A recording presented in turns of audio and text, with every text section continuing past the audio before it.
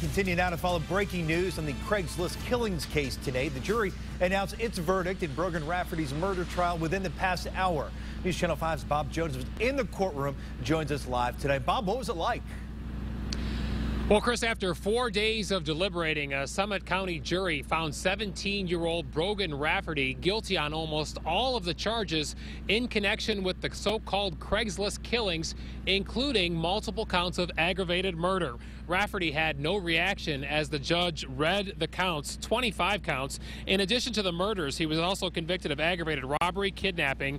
He was found not guilty of identity fraud. Rafferty was accused, along with Richard Beasley, of luring men through a bogus Craigslist ad, promising work on a cattle farm in southern Ohio. Ralph Geiger, David Pauly, and Timothy Kern were all shot, killed, and buried. A fourth man, Scott Davis, was shot but survived. The defense tried to argue that Rafferty was under duress from Richard Beasley, and during the trial, Rafferty testified that he was too scared to report the killings and that Beasley had threatened his family. But in the end, the jury said he is guilty. Here was the reaction after he left the courtroom a short time ago. Brogan, what do you think? Nothing to say.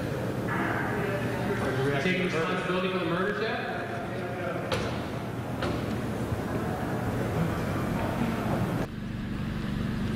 And Brogan Rafferty will be sentenced on November 5th. Again, he had virtually no comments, and he is now looking at life in prison. A short time ago, I spoke with two of the jurors. They said they worked long and hard on this case. It was a very difficult case to sit through, but they worked together, and in the end, they say they feel like they came up with the right verdict. You'll hear from them tonight at 11.